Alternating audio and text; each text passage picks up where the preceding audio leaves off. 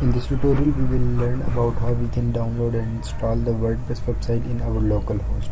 So first of all, you need to download the WordPress website from its official. I will put this link in the description. You will download from direct. Open this link, download it from here. Also you can open the page friends.org. I will also put this link in the description, and download the Windows if you are using the Windows, so you can download the Windows 64-bit.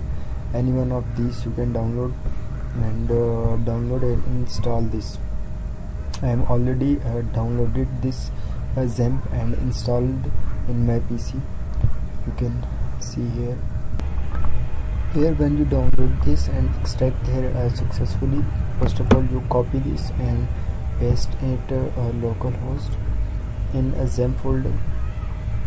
Open the htdocs folder and paste it here.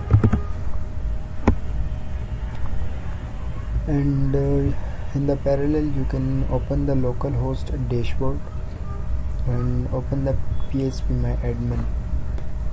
Here first of all I will drop the WordPress database because I will creating the same database again. So first of all, what you need, first of all you can copy the rename this and copy the exact folder name, and now you can create the new database. So here you can put the folder name and you can put here UTF-8 bin and click on create button. Then you can see the WordPress new database is created successfully. Now we can install the WordPress website here. So we need the, now we open the localhost and here we put the same name what we open in, what we created in the folder. You can just rename this again and copy this and paste it next to the localhost and enter the button.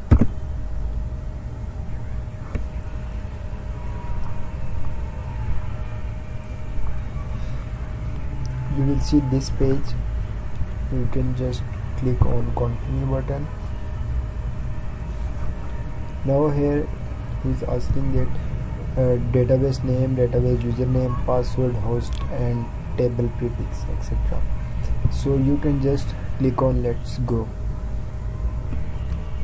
First of all, the database name is the same name what you created in your local host here. These both names must be similar, and then in the username you can must be put here a root. Okay. And in the password you can do the blank, and everything is same. So submit it, run the installation. Now first of all here you can write the title of your site. I'll put the crawl bytes, username is also the crawl bytes, and the password is 12345. I will confirm and use and then click on install. Press WordPress.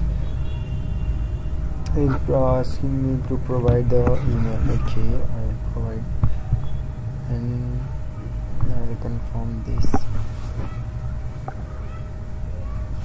Now click on install WordPress.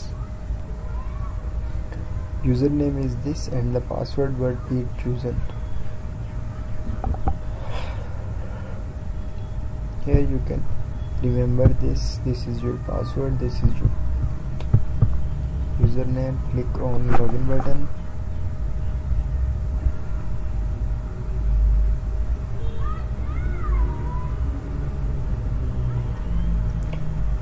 Congratulations, your WordPress website is installed successfully. This is your WordPress dashboard and you can visit here.